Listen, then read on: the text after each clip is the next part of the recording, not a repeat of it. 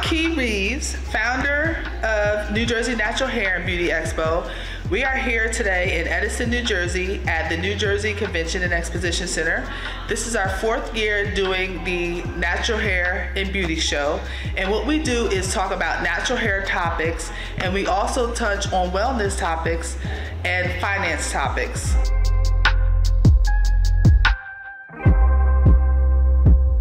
This is a very safe space to be candid.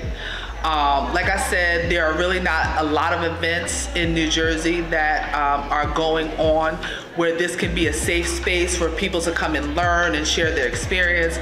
It's very much audience participation. We have speakers from the community.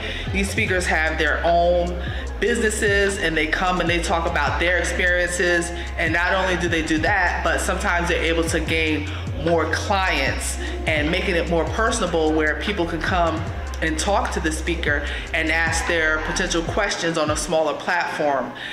We also have the vendor marketplace, which is filled with community vendors, people from the community that come, and they also build their audience platform. So my dream was always to make this a community event, and it looks like we're going that way.